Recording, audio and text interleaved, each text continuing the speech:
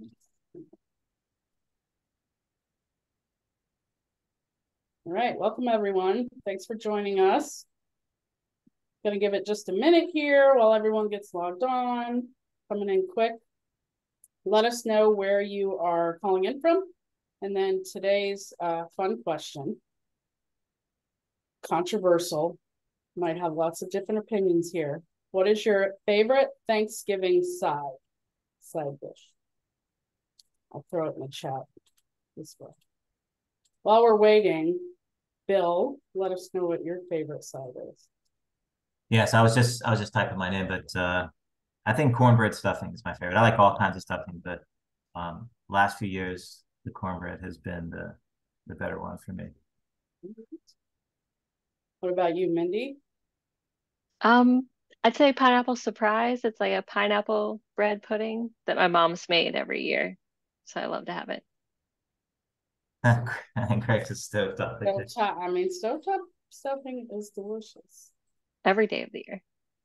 Yes. I was telling Bill and Mindy before we logged on, mine's a broccoli and cheese casserole that I've had since I was a child. It's basically butter, Ritz crackers, Velveeta, and frozen broccoli.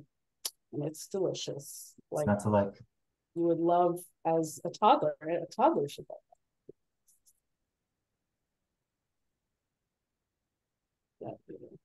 Ooh, carrot souffle. Fancy. Yeah, seriously. Mac and cheese. That's too fancy for my family, I think.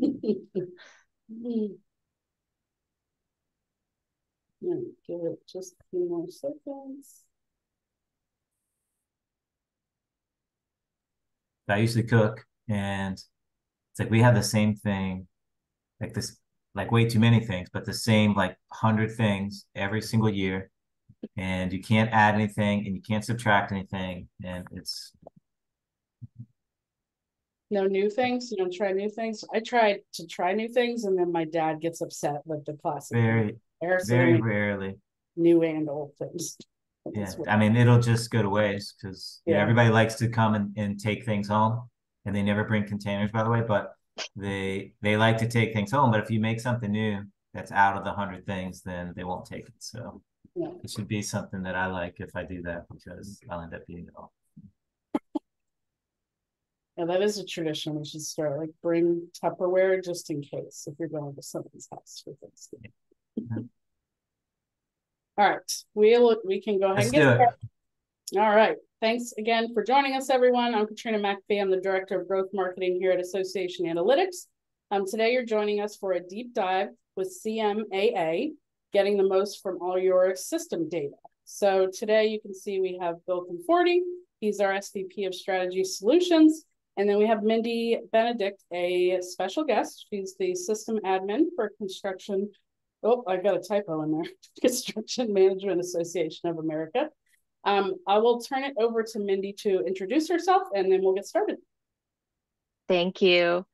Hi, everyone. Mindy Benedict. As she mentioned, I'm the system administrator at CMAA, and I've been with CMAA for 8.5 years now.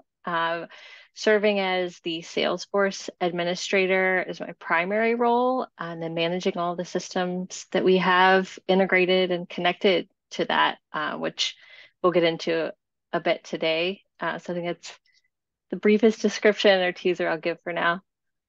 Okay, cool. Thanks, Mindy. So yeah, I think you guys know me, so I'm gonna skip that part. So get into the agenda. We'll do intro and polls, right, as usual. Yeah, so we've done some of these before. We've talked about different AMS platforms. We've done a session on NetForum. We've done one on IMIS. In Mindy's case, they are using Fonteva, but we didn't really mention that specifically because I think there's a lot that we're going to talk about in today's session that's going to be for everyone, right? And it's not all tech stuff either. So this is going to be a fun one. We'll break it up as usual, talk about how it was, how it is now. We'll spend a little bit of time looking ahead. Mindy has some pro tips for us at the end, and of course there's Q&A, which there'll be some time at the end, but the way we like to do it is jump in with your questions at any time, and let's keep the chat lively if we can. All right, so a little bit about association analytics. The name kind of says what we are. We work only with associations. All we really do is analytics. We've been doing that, exclusively for about 10 years, give or take. Company in general is a little over 20 years old. We are the developers of the analytics platform called AcumenAI, which we won't really talk about today, but we'll refer to it, in a few different places. So that's enough about A2. I'm going to get Mindy to tell us about key facts and key information about CMAA. Thank you. CMAA, it stands for the Construction Management Association of America, and we currently have over 20,000 members. We do have a hybrid membership model, so 20,000 members consist of organizations and individuals in the construction management profession. And our main goal in that space is promoting, educating, and developing those professionals, providing certifications, events, opportunities for professional development and networking.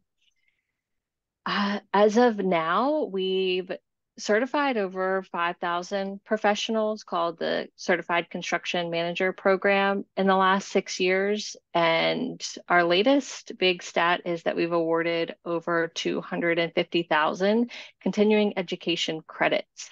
So our industry is big on professional development and making sure construction managers are staying up to date on best practices in the industry.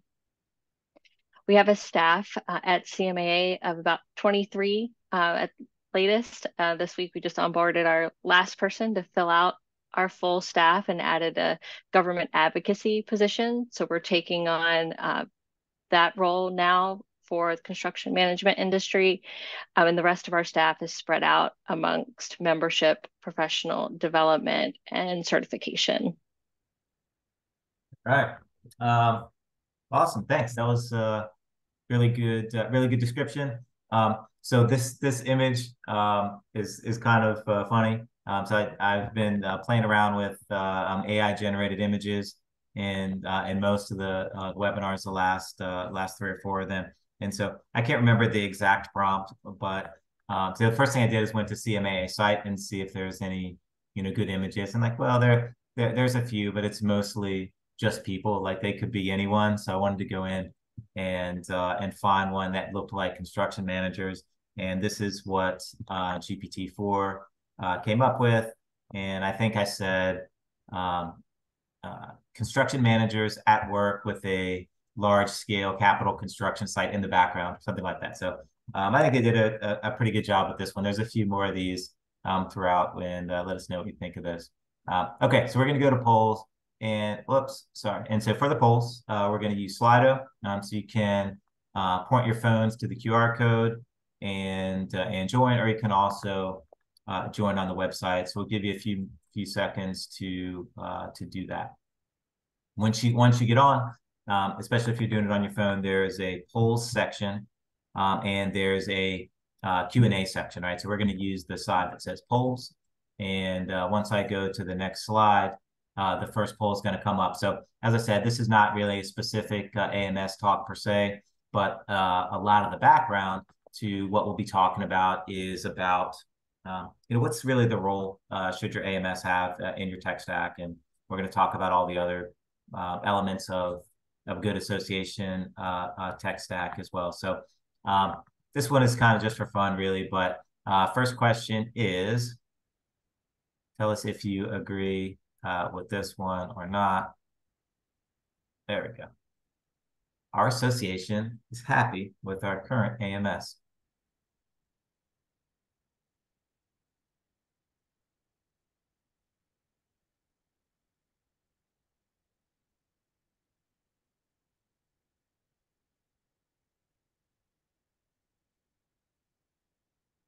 No 5s, no happy faces, the heart emojis up. There we go. No. Okay, so one of the nice things about the active polls is it tells us how many people have voted, and so we can see that a lot of people didn't participate. So, is it rather not say. And we didn't ask what AMS you're using, so if you're worried about offending anyone, we don't have to worry about that. So look, I mean, this aside from the fact that the participation was low, this is about what we see, right? The most of the time, most associations that we talk to are either in the process of looking for, or they are actively switching, or they just switch. You know, hardly ever have a client or prospect that's been using the AMS for years and they're super happy with it and all of that. So I would say that it's probably not always the fault of the AMS, right? I mean, there's, political reasons. Sometimes you just get burnt out, or maybe more likely you're using it for things that it's not meant to be very good at. So maybe we'll talk about some of that today. So one more question before we move on. All right, we've asked this one in different languages a few different times, but what is your biggest challenge to getting useful data and insights?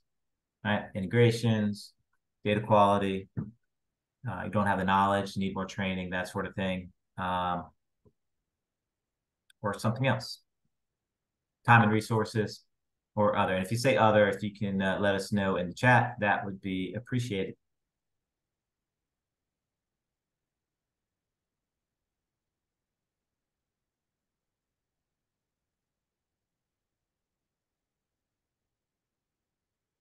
Interesting. Okay. Knowledge and training. So what do you think, Mindy? Anything surprising to you here? I'm interested in the other, as always, but I would have said knowledge and training as well. Awareness and understanding of the data that we have. You can have a lot of data and not really know where to begin or what to do with it. And so it's that kind of knowledge that I think of when I see knowledge and training. Interesting. Okay. Yeah, that's a little surprising to me, right? I mean, I would have expected that to come in third, right, behind integration and behind data quality. We have some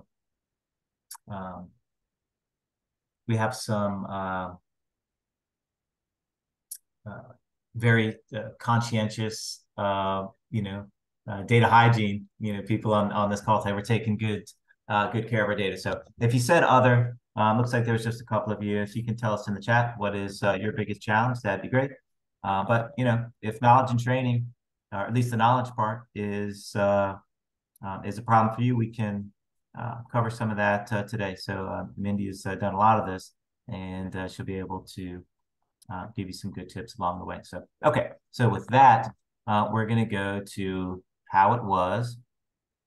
And we have this really old computer, which we've used before, but we're not going to go quite that far back. In this case, we're going to go to 2016 and our first AI-generated association professional, right? So this is our Mindy avatar, right? So for effect, we made it look like she's frustrated, right, at the lack of data and lack of insights that she's able to get. But I don't know, was that really the case for you, going back that far? I think maybe not. Yeah, I'll talk a bit about the image is one of my favorites because there were definitely times where you feel like that. I think during the migration process, going from an old AMS to a new one, which is where we were in 2016, CMAA was using ACGI or Association Anywhere, is another name for that product, which is purely a membership management system. And we were looking to get away from that and move towards something that could do more than just manage new members and renewals coming in. We had separate systems for everything, and we wanted a system that could at least do one or two more things than beyond membership and easily integrate with other systems. We knew that we weren't going to find one system that could do it all, but something that could do the most. And Fonteva is built on Salesforce.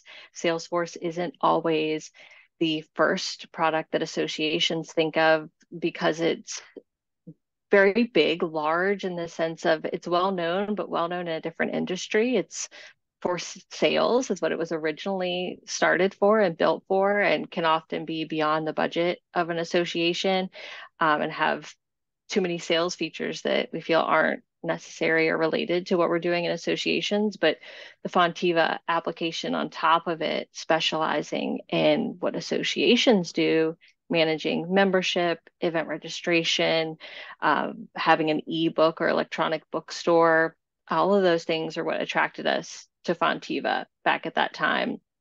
And so in 2016, we were going through that migration where you're extracting all of the data out of ACGI and formatting it into spreadsheets that Fonteva can import into their system so that you don't lose all of your historical data. And so a lot of times it felt like the sentiment in this picture, for sure. So that's actually a question I was going to ask you is, because we get this question all the time, and I bet some of the people that are listening are in the process of, or at least considering switching to a new AMS. How many years of historical data from ACGI did you bring into Fonteva, if you remember? I think we went back, so it was 2016. I think we went back 3 years, maybe 3 to 5.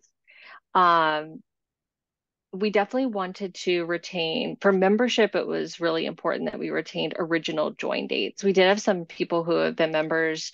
I mean, the association's been around a long time. We had members with original join dates of 1998, and we wanted to keep them in there and maintain their original join dates. So that data, we really had to go back further in some sense, but we didn't need all of their history of every event registration that they might have had since 1998. So for event registrations, we were just going back about 3 or 4 years. And we didn't bring over, I don't think, any historical purchase data. That was a separate system. So really, I'd say about 3 years for everything except for membership. And for membership, we were mostly looking to retain that original join date. Yeah. Okay. So if I joined in 1998, you wanted to reflect that, right? For tenure purposes and things like that, but you didn't necessarily bring in every transaction since 1998. Right. Good. Okay. So 3 to 5 years, I think that's really smart. And that's the answer that we typically give to any client or any prospect in terms of the amount of historical data.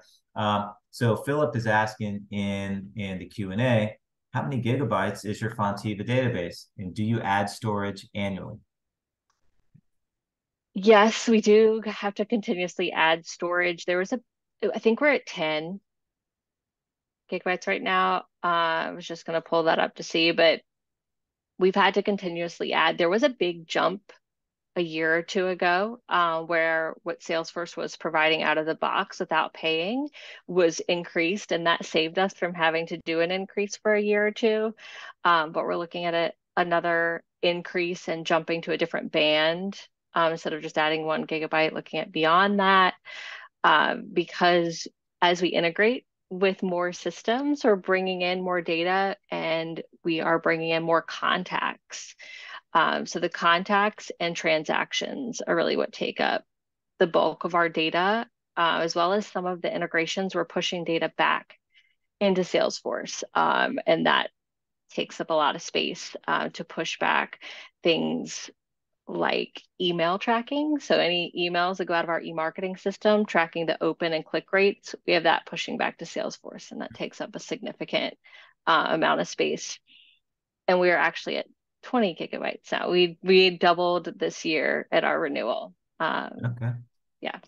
And is the additional storage, I mean, just for my reference, people that are listening may know this already, but is the additional cost, is it like between something that's trivial and something that really has to be deliberately planned and budgeted for? Like, how would you describe it? Definitely planned and budgeted for, but that is really the case for me with everything with Fonteva. We're on an annual budget. So in September, I'm collecting budget numbers for January to December of the next year. asking Fonteva what their percentage increase is going to be, because that goes across the board where you're paying for licenses, storage.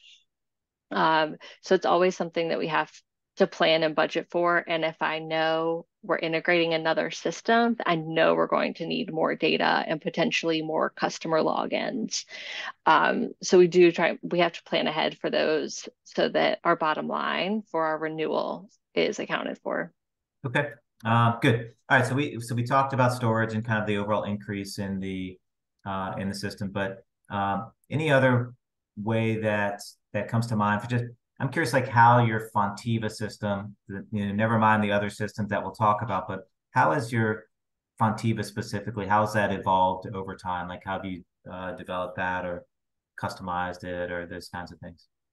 Sure. So a big part of customization or big leap that we made was when, again, forced our hand by Salesforce, they moved from Classic to Lightning, which Yeah. changed things for staff, users, and admins, but also for our customers and members who are interacting with our store, our event registration, and signing up for membership.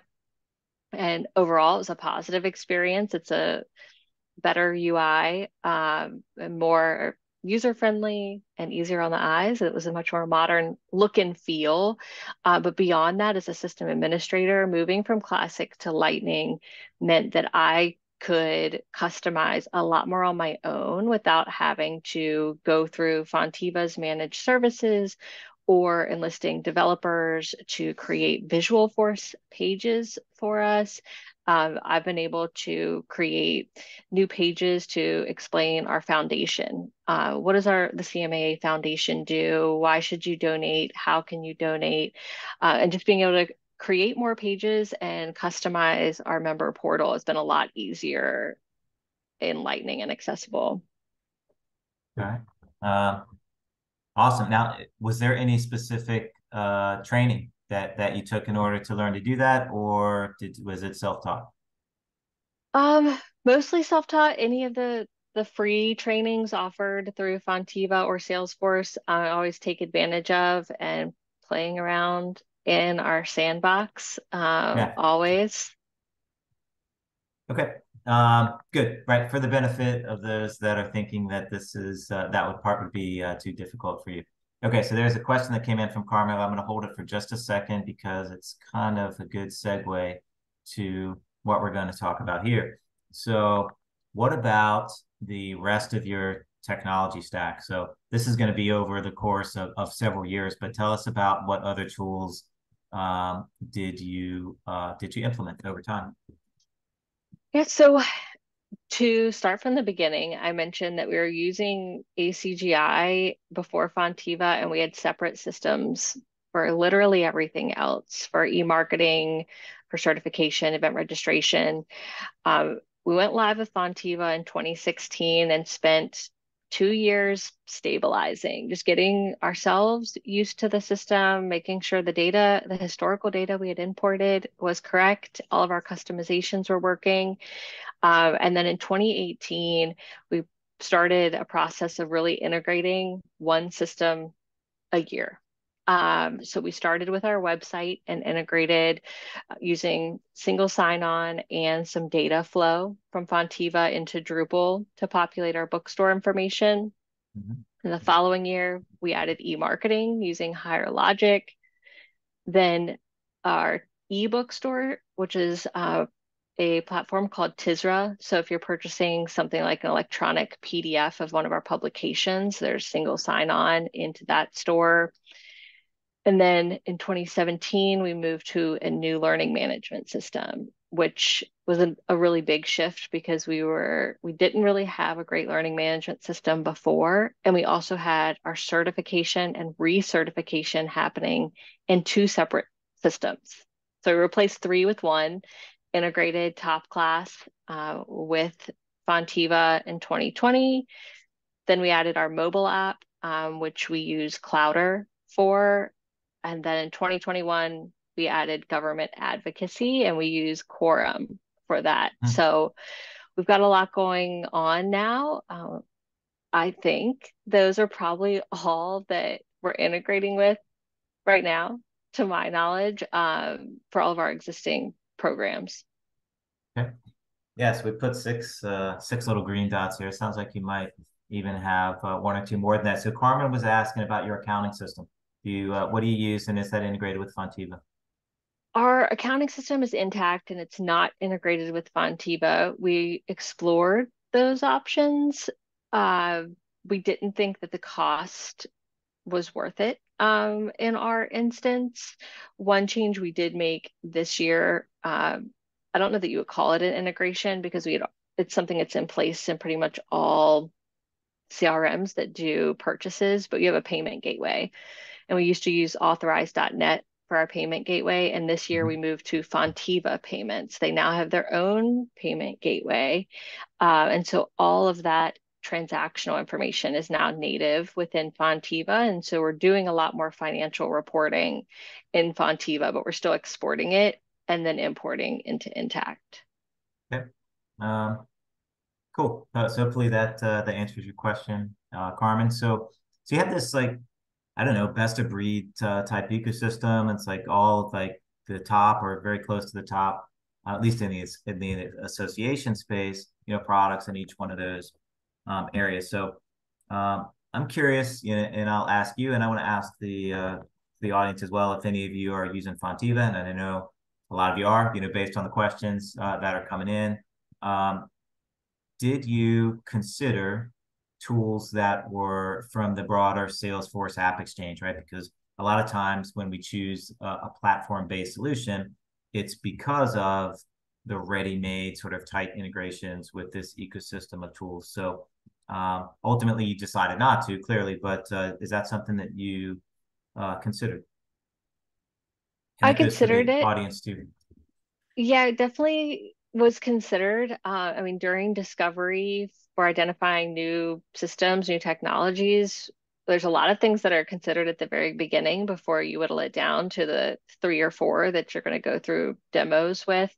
For us, coming from an association and an association full of CAEs, certified association executives, we are always looking to ASAE for guidance and exploring those communities to see what our peers are using, and then also using the Fonteva communities, because Salesforce is well known and widely used, but just because a system plays well with Salesforce doesn't mean that it always plays as well with Fonteva. And we didn't want to waste our time on anything that was going to require a lot more development and customization because of the Fonteva element. And so if we went with a Fonteva partner, we knew we were most likely setting ourselves up for success given the partnership between the two.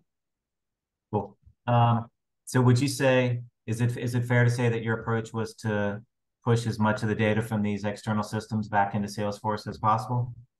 Always. I mean, that's always my party line is, well, Fonteva's our single source of truth. And anytime someone wants to add or integrate with something, they come to me to consult and advise on the integration process.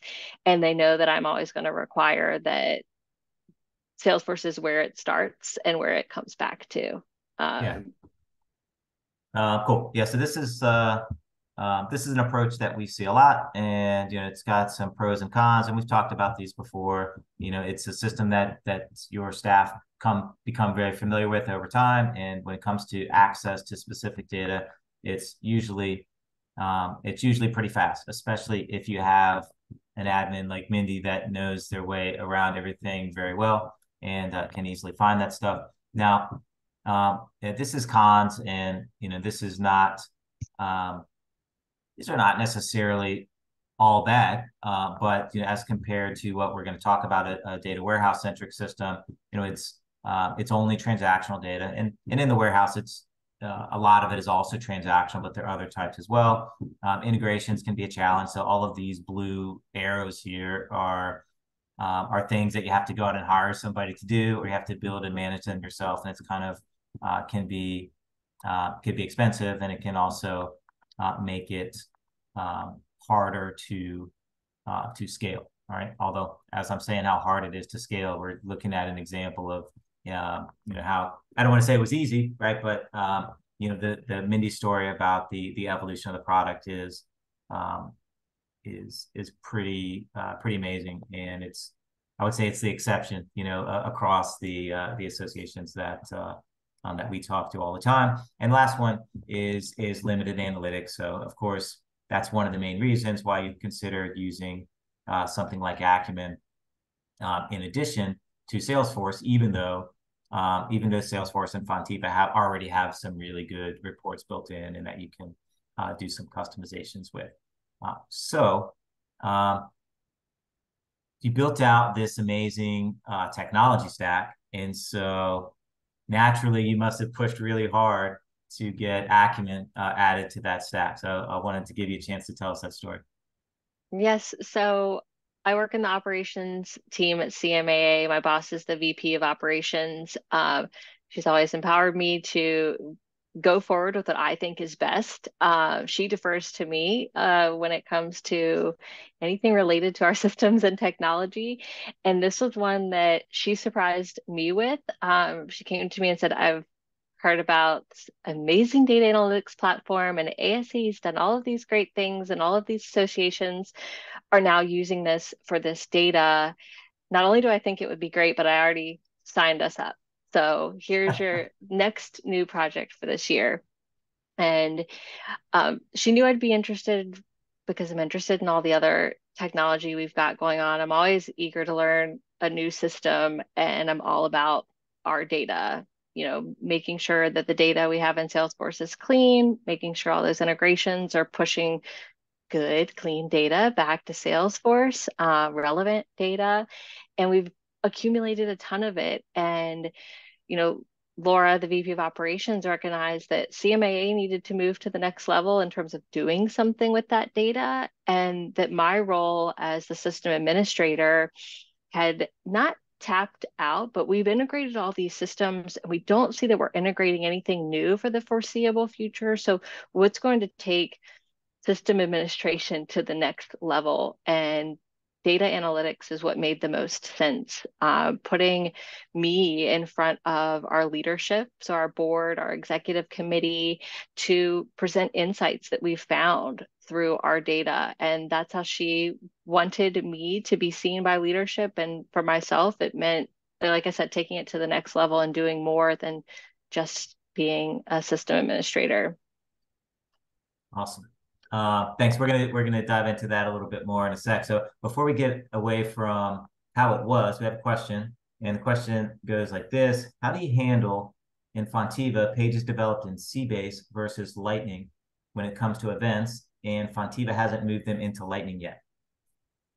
So pretty specific question. I'm happy to, I've talked with a few Fonteva customers in the past as far as being like a referral or helping with anything specific. So I'm happy to talk more specifics about that outside of the webinar, but we've adjusted. We've either created custom pages, or we partner with a company called Fonteva, and they provide great development services and assistance. And so we've actually started using them as opposed to going through Fonteva to get those customizations done. There's usually a workaround. Sometimes it's more expensive than you're willing to pay, but there's usually a way to work around it. Awesome. Thank you so much. Okay, so let's get into how it is, right? So this is new AI generated Mindy avatar in the present day, right? So fast forwarding it a little bit, and right, so we were just talking about how you're kind of moving, right, a more robust role, right, which is still called system administrator. So we need to take that up offline with with your boss at some point. But so tell us about like your more about your current role, and kind of more specifically how it evolved, right, since 2016, Mindy, till today. Yeah, so gosh, evolving back all the way from the beginning, I joined CMA on the membership team as a membership associate, and then a membership manager, which meant just managing the membership programs, accepting new applications, managing renewals and outreach. And I volunteered to be the system administrator when we were migrating to Fonteva because I had a personal interest in it, but no background.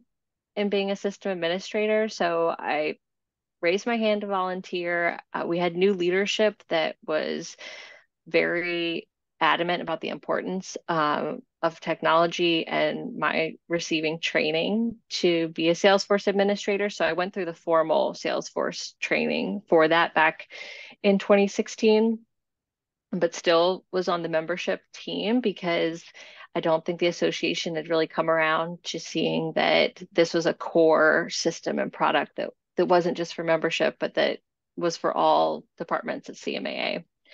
It took a couple years, but then I was moved to the operations team, solidified my title as a system administrator, and have been living in that operations team and title now for about 5 years. We definitely talk about title change. I'm open to anyone's suggestions, or for what you call someone in this more elevated analytics role. We haven't quite figured out what the best title is for it. But I really attribute a lot of my growth at the association to the leadership that we have, to the president and to the VP of operations, who have always encouraged me to follow my passions and what I'm most interested in, and really let me carve this role for myself. There wasn't a role like this at the association before, and they see the value in it, and so they continue to encourage it, and it works out well for everyone. Cool. Yeah, awesome story. So I just want to add one thing to that, and because we get this question a lot from a leadership standpoint, if you are, because it's always better if you have someone like you that's working sort of horizontally across multiple departments and you know everyone's data essentially. But reality is going out and hiring someone like that can be expensive and they're hard to find and all of that. And so what they really want to know is how can I home grow that talent, kind of similar to what you guys were able to do. And so, well, how do I choose the right person? And the short answer is it's less about their background and aptitude, although they have to have, basic level of data literacy and all of that, but it's more about, curiosity and who wants to do it essentially. So our experience is you'll most often find that person in marketing or in membership, probably membership and marketing in that order. But both of those are kind of where I would start looking if I want to develop this type of analyst role. And if you're lucky enough to get someone that's also, technically able to get into a systems admin role, then that's kind of, killing another bird with the same stone. So yeah, so great, great story all around there.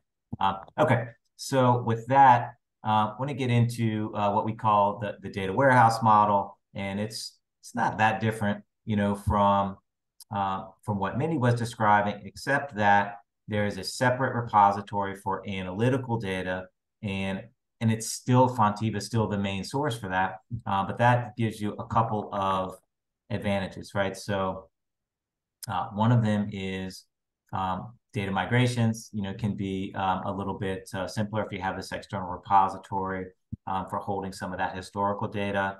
Another one is storage.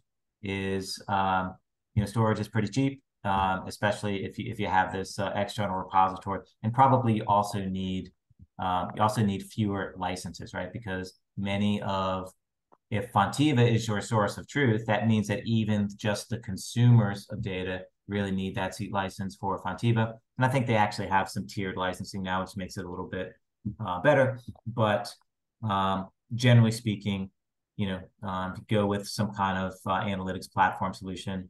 At least in our case, it's unlimited, and so you can, especially for the consumers, it's going to be easier for them, right? All right, so you have this warehouse of pros, you have better, faster decisions. This is for the analytical data. It's a little bit more scalable because the integrations are kind of handled externally. You have advanced analytics. It's foundational for training machine learning models or AI. And in the long term, there's a good ROI on these, and even in the short term.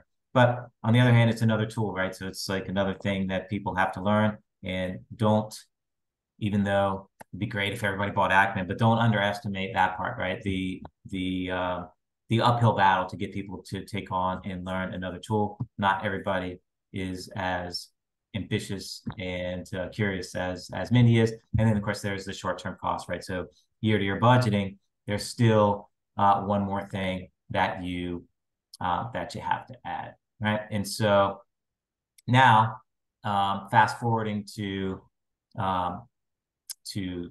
closer to current time, right? Acumen is now AcumenAI, and I want to get back to that for just a second. So just a quick detour for Acumen. So tell us about your experience with onboarding and implementation, right? Because we get a lot of questions like, okay, this sounds great, but it's a big lift and it's a resource drain on us. And give us a sense for how that all worked. Yeah, onboarding went really well for me. I like that there's an organized approach, the different phases of discovery and implementation, configuration. That's how my mind works and how I like to do projects. So that works for me.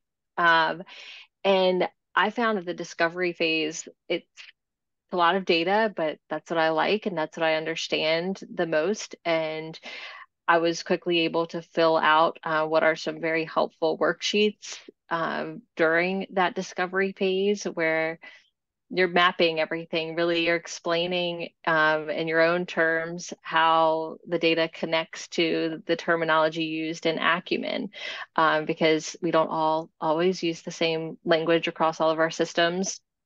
But I found the worksheets really easy to use, and the project managers were great to work with, and setting up regular meetings to go over those things, giving you a little bit of homework, hopping on a call to go over it together, and doing workshops together works really well for me.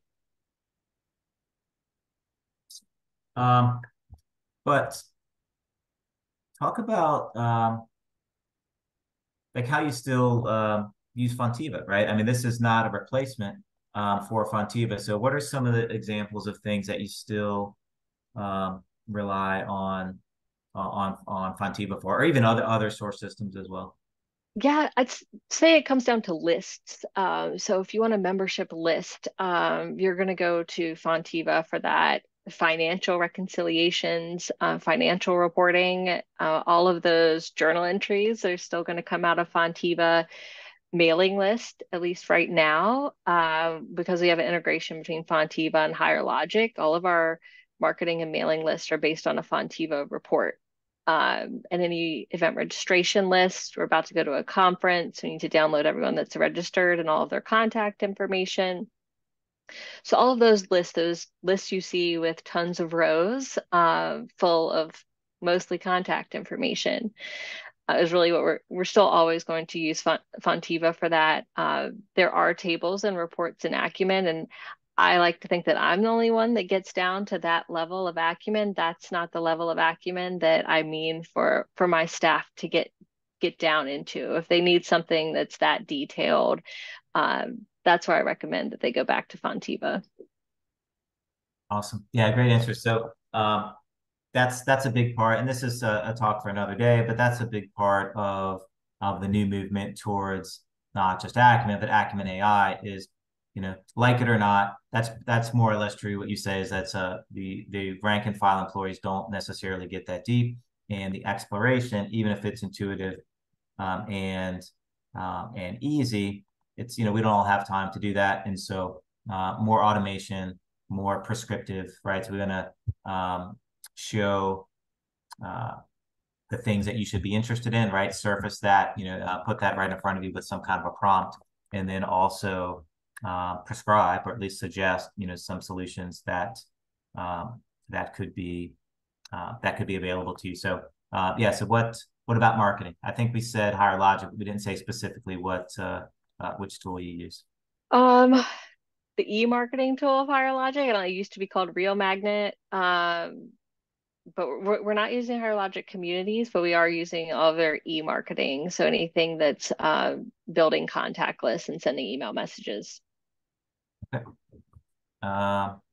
Sounds good. Ooh.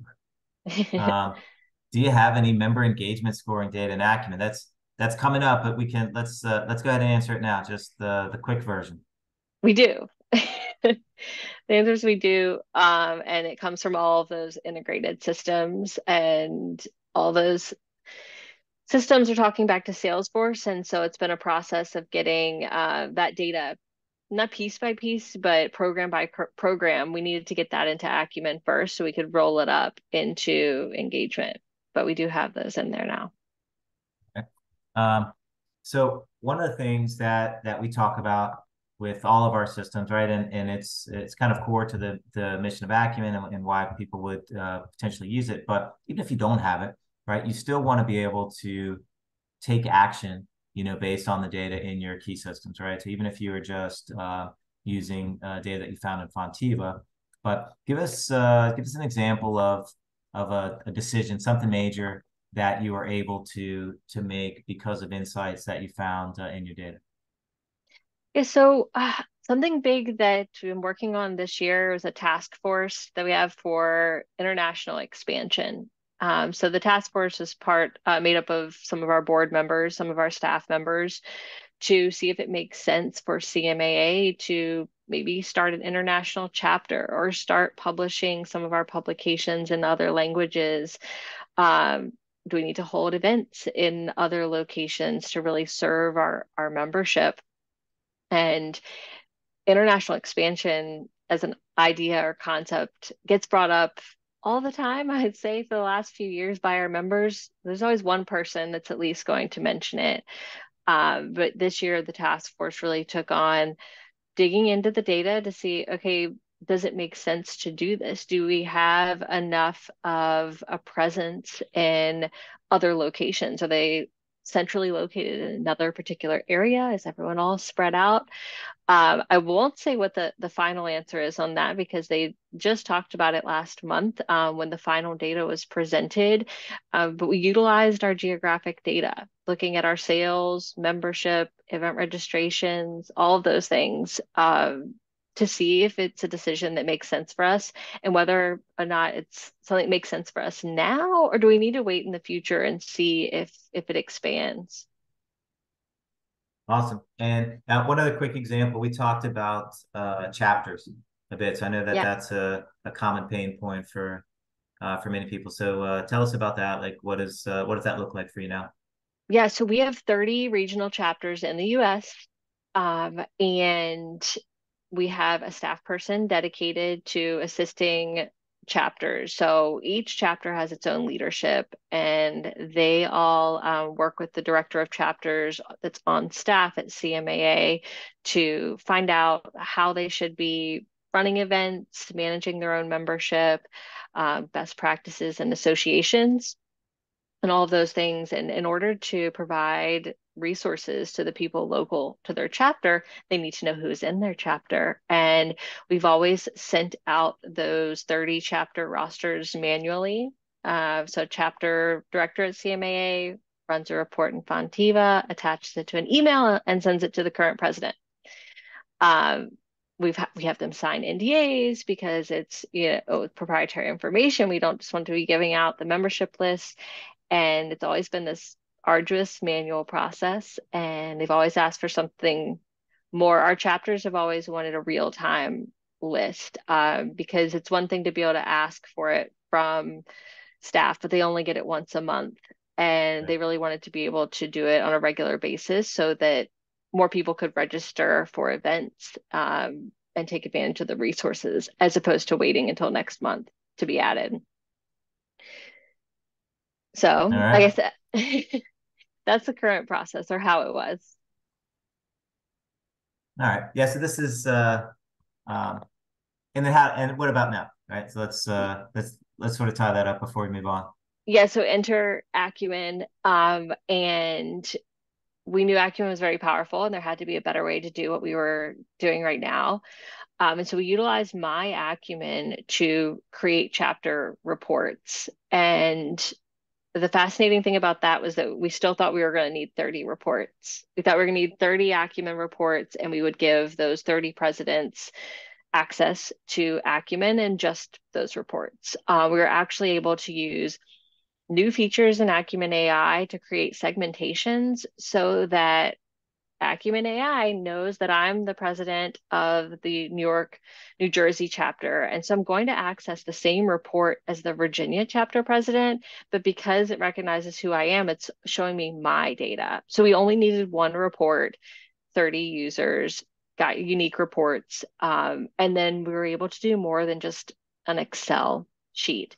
We were able to add filters so they can go into that report and quickly and easily see who is certified, quickly segment by member type, and also add some demographic information. So they could see the breakdown of their chapter by all the demographics that we've collected at National. So extending all the data that we have to the chapter so they can use it. Cool. Awesome. All right, cool. Last, this is future Mindy avatar. So I asked for, a futuristic looking office with, this is supposed to be 10 years ahead. So this is what GPT-4 generates when you ask for futuristic office, and to take our Mindy avatar and age it 10 years. So anyway, so I want to talk in, talking about moving forward. I want to talk about adoption, right? So this is, it's really common. It's a fear and obstacle that associations bring up when they're hoping to pursue, buying Acumen, or really data governance, or any kind of data initiative, right? So what's been your experience so far, and what advice do you have for those that are worried about or struggling with adoption? And I do realize this could be a whole hour's webinar by itself, but give us the quick version. Yes, I'd say the most important thing is to not let anyone forget about it, because you do have a lot of systems. Everyone has a lot going on. And unless someone is there in the beginning reminding everyone and bringing up Acumen at every possible opportunity, it's easy for people to say, well, I'll just go and get this full list from Fonteva, or I'll make an assumption based on my own knowledge about what I think is best for us to do next year in terms of future planning. And so presenting those use cases has been a really valuable tool, taking things that people were doing before and transforming them into Acumen without them having to ask, and then sort of saying, you're no longer doing it this way. Here's a new report that's giving you the same information, but it's better, has been the best way for me to get people logging in every day and using Acumen for their insights and trend reporting and forecasting.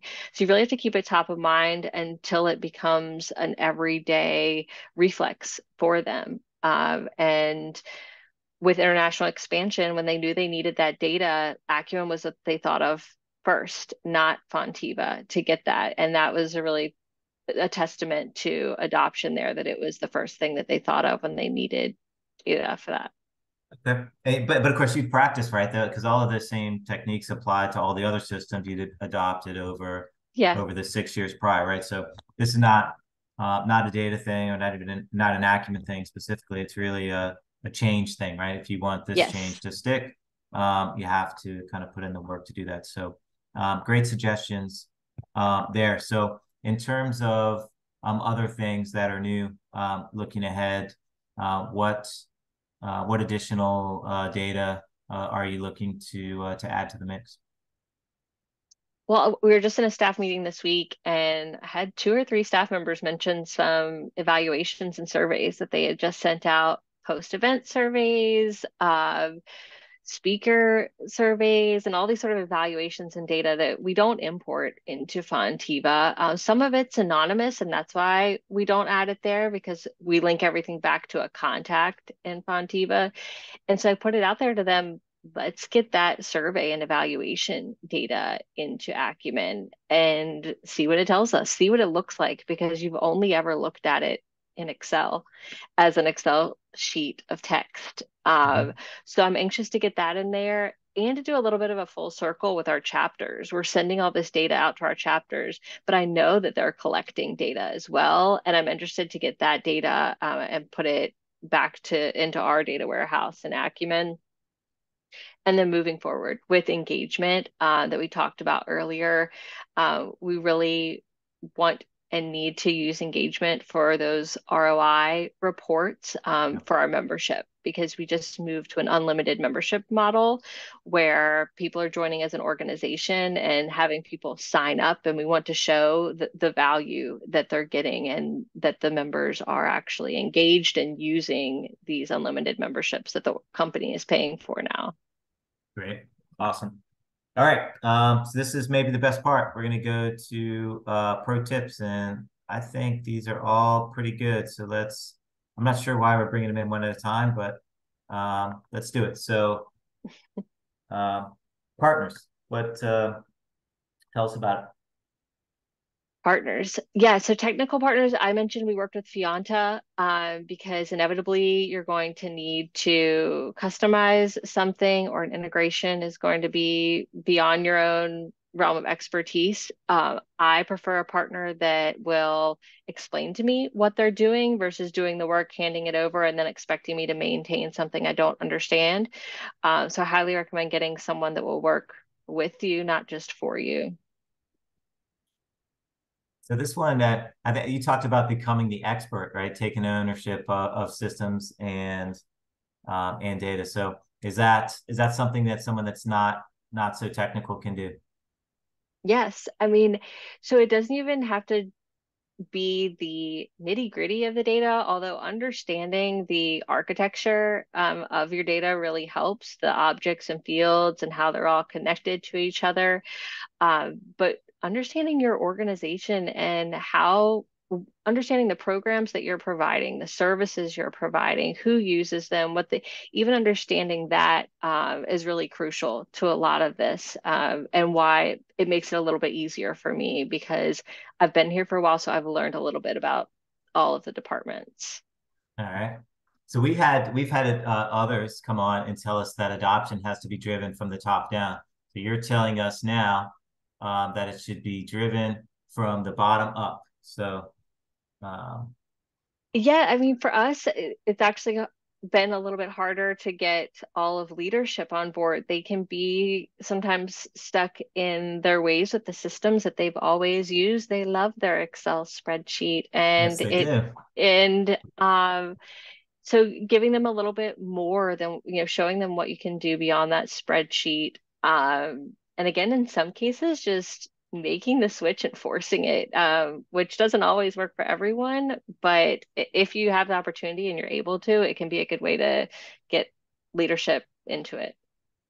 All right. Right. And so this embedding data-informed decisions, that's kind of like one of the ways that you do this bottom-up adoption, no? Yeah, absolutely. Going into that annual business planning, leading those meetings with the data and reminding everyone before we even sit down at the table that we have all the data we need in order to set our KPIs and determine what we're going to do next year based on the trends. All right.